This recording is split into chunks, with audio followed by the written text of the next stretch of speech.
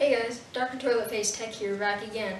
And today, I'm going to show you how you can take an old iPhone 3G like this one and turn it into a brand new iPhone 6s.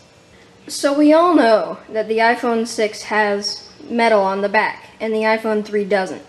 So we have to get some metal, we have to melt some down. And most people don't have the means to do this, but at home, you can simply use a microwave, and I like to take an old spoon and put it in the microwave, and then it'll melt the metal down so that we can use it. You just put the spoon in the microwave, like that,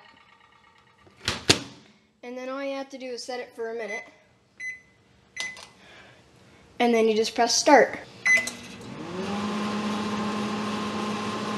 And now you have your molten metal so that you can use it to make the iPhone 6. So the next step of this process is going to need a lot of tool working. So you're going to need your iPhone, and you're going to need a hammer. But you can't forget safety, so you're going to need these glasses. So we're going to need the iPhone and the hammer, and the thing that we're going to be using on top of the iPhone is we're going to need a cat. So we'll take the cat on top of the iPhone. Then you're going to hammer the cat and the iPhone together.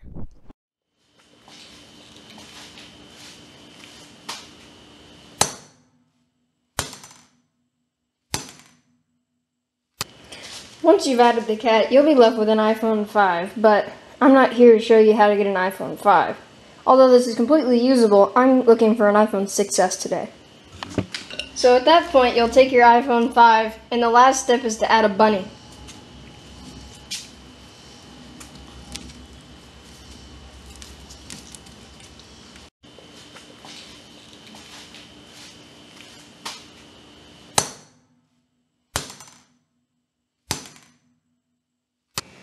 So yeah, after that whole process, you'll be left with a brand new iPhone 6s, complete with iOS 9.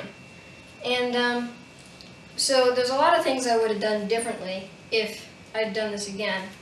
And one of the things is that I forgot to actually add in the tutorial was that when you're putting the spoon in the microwave, you set it on top of the iPhone in the microwave so that it melts onto the iPhone and it creates the metal back. I forgot to add that in the video. And if I would have done that again, I probably would have fixed that. So, thank you guys for watching this great tutorial, and I will see you next time.